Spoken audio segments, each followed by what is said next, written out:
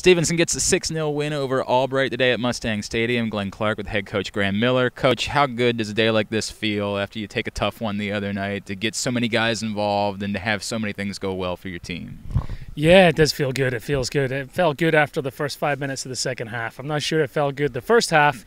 At least we got the goal early, which was nice. But just good to see, like, guys that have worked so hard to get on the on the end of the the score sheet, get some goals. So I was really impressed by that first 10 minutes of the second half is the way we should be playing every time. And so again, we've talked about this before. It's got to be 90-minute performances, and against teams like Lebanon Valley, Alvernia, York that we still have in the future, we got to be better for a full 90 minutes. It's funny you said that. I was talking about it on the broadcast. I just wondered if it's tough. Guys are going to feel good about themselves, right? You get a win like this, you want to celebrate it, but is there a part of you that's like, hey, we still got to get better?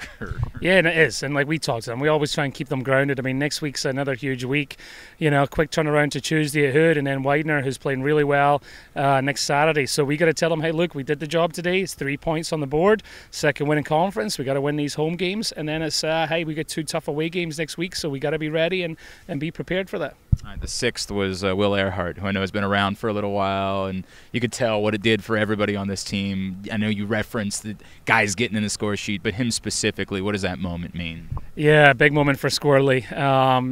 He's got a partial tear in his knees, so we haven't been able to use him as much as we had hoped this fall, and really for him as well. Just an outstanding young man, and really happy when that goal hit the back of the net, because the kid works so hard, and unfortunately, he can't do anything more than he can do, and just really proud of him for never giving up. He's always positive. I mean, most people would have quit by now, especially since it's his 5th year, but the kid just works so hard, and really proud of him today for getting that goal. And then Eddie got the hat trick. The third one, was that definitely a shot the entire time? I mean, I know we're going to say it was, but was it for sure a shot the whole time? I did tell him that was the best left-footed strike he's ever had. So, hey man, they all count. They all can. They all can. You got to take the shots, and one of them might go in. So he did it. Coach, congratulations on a great win. We'll see you back here in a couple weeks. All right. Thanks, man. Appreciate it. It's Graeme Millar. I'm Glenn Clark. GoMustangSports.com.